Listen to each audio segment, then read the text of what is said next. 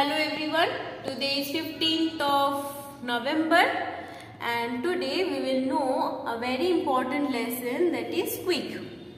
Okay, new word. So squeak can be of two types. It can be a noun and it can be also used as a verb. As a noun, the meaning of it is a short high-pitched sound or cry. The sound is called squeak. So here sound, we are using it as a noun. And when we use it a verb, we use its meaning as to utter or make a short shrill cry or noise. Hence, we are uttering the shrill, uttering the cry. That is, we are doing something, that is verb.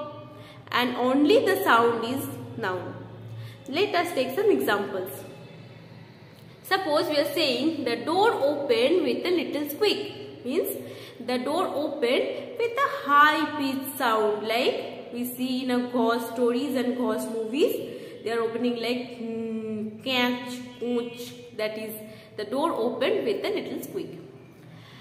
In noun, it also has another meaning. See, a single remark or a communication.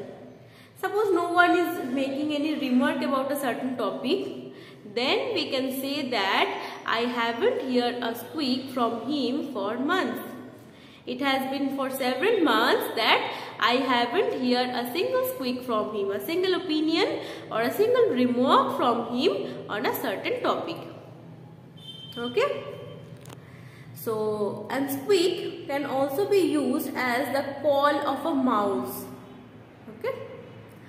So, hope so I have been able to make it clear to you so that you can use the word squeak in different forms in your writings and wherever you like. So, if you want more videos like this, please comment, subscribe and like my channel.